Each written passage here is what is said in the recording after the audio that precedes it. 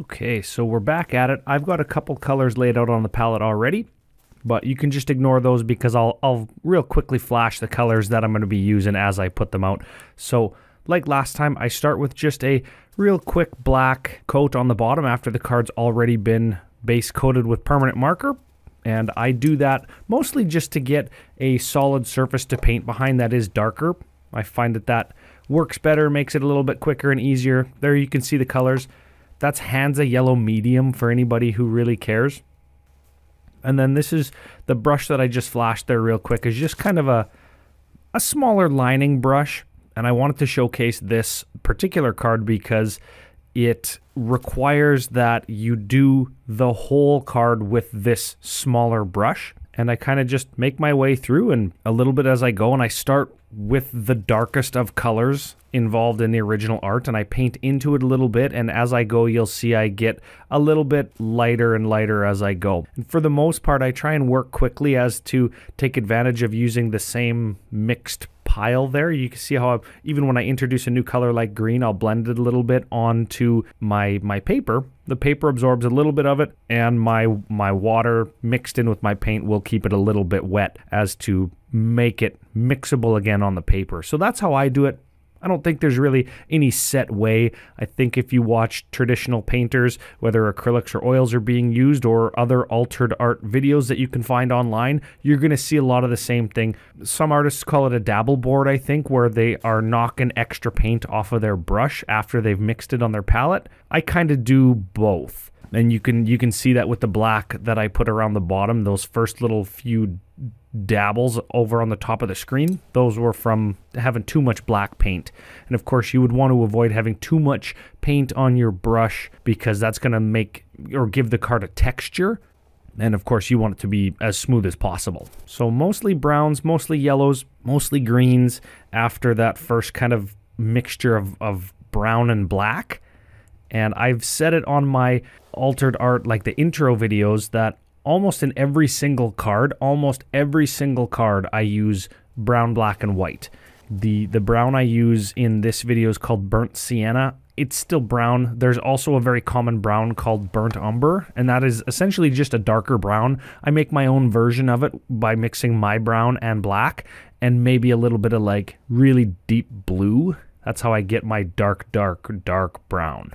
So as I move to my lighter colors, you can see I'm mostly in the greens and browns at this point, and I'm kind of doing those medium tones to kind of give it that illusion of a little bit more depth.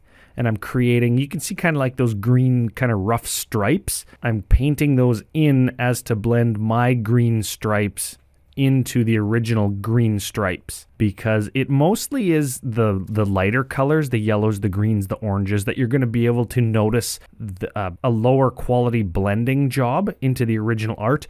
The browns, the blacks, the dark blues are not going to, they're a little bit more forgiving than the lighter colors. So with the lighter colors, I tend to do a lot more blending into the original art, and you're going to see by the end of the tutorial that I take a lot of care to really get the highlights correct. And all this time, same brush. Of course, I've cleaned it off in the water a few times that you can't see, just to get the paint like out of all of the bristles. Sometimes you can't mix color properly if the rest of the brush is saturated in a different color. So just keep that in mind. I do have water right next to me. And now we're getting into the blending on the bottom. This was an auction piece of mine, so I don't typically do paint all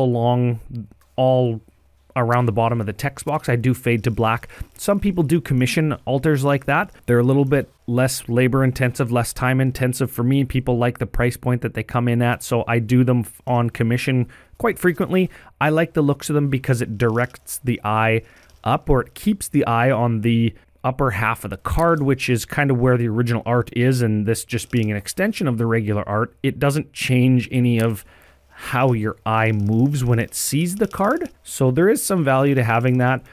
And of course, when you're holding the card in your hand, like your 7-card opening hand, for example, and you fan it out, you don't see the bottoms of the card anyways. So the added time and expense for a lot of people isn't there, particularly now that cards come out of packs, like the full art or the showcase or the promo versions of cards come out of packs with the extended sideways art. People are very used to looking at cards in the style that this card was done in now. So it's a nice little compliment. And the dark browns and the dark blues do look nice with the fade to black on the on this particular altar.